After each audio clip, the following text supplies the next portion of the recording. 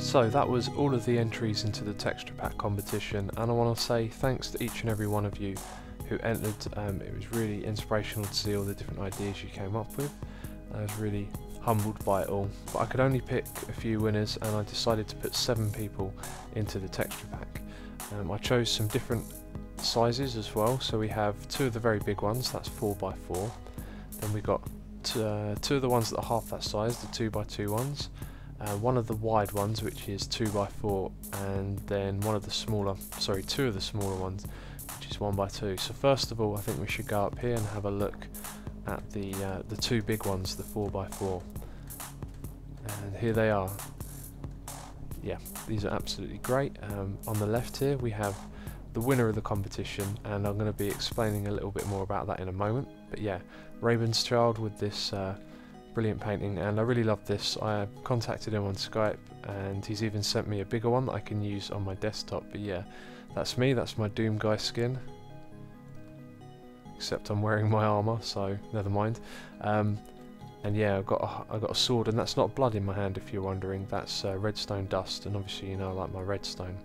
And yeah, over on the right hand side here we have AC Dales 2, and this is fantastic. He sent me 2 of these using the orange and blue colour scheme that I love, and my favourite mobs, which are creepers, we got a blue and an orange one. So next up I think we should go up the stairs again and have a look at the 2x2 size paintings. These were half the size of the ones before, and yeah, here they are. I really love these ones. We've got the first one which is by HrochDavid, I think I've pronounced that right. There's a lot of names I can't pronounce on YouTube, including our second one on the right here which is by paolovf. I think I've pronounced your name wrong, I usually do, I don't know, but yeah. First one here is Pig on the minecart track, and I loved that when I first saw it. It looks a lot better in high resolution. So yeah, you saw that earlier in the video. Really nice painting there. I think it's a painting. It kind of looks like it is. It could have been done digitally. But yeah, I think that should go somewhere in the animal breeding area. That kind of suits what it's about. And yeah, on the right here we've got the Asuma shield with the diamond swords and the redstone. And again, I like the blue and orange. They're my favourite colours. So yeah, I'm really proud of these 2.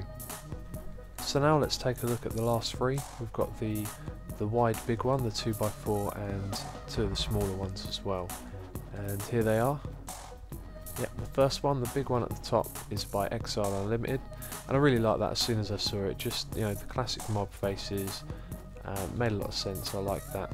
But it did give me the idea that perhaps for the 1 square paintings we could get 1 of each different type of mob and put them where they're relevant. Like if we have a cave spider farm, we can put a picture of a cave spider farm outside it.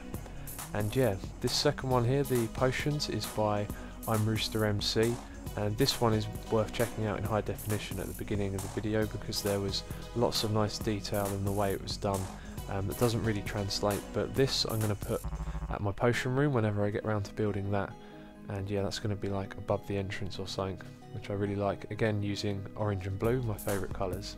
And yeah, on the right here we have something really simple, redstone on stone, and this was made by Joku Balaski, and I like this. I'm going to put this on the entrance to my redstone rooms to signify what's inside them. So they are our 7 winners, and originally the prize was just to be part of the texture pack, which is available for download, and I'll talk about that more in a moment.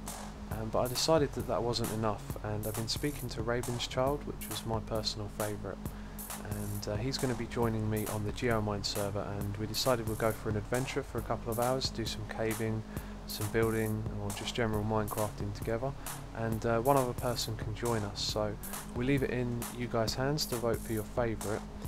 So I'm going to put a name of each person in the description box, and depending on which one was your favourite, you can vote for them by leaving a comment with their name, and then the person with the most votes, because I'll be reading all of the comments and tallying them up, can join me and Ravens on Skype, and then we'll go around on the GeoMine server and explore that place. There's lots of cool stuff on there, and yeah, Raven's Child and whoever else comes along will be welcome to join that community if they like it and become a member on the server as well.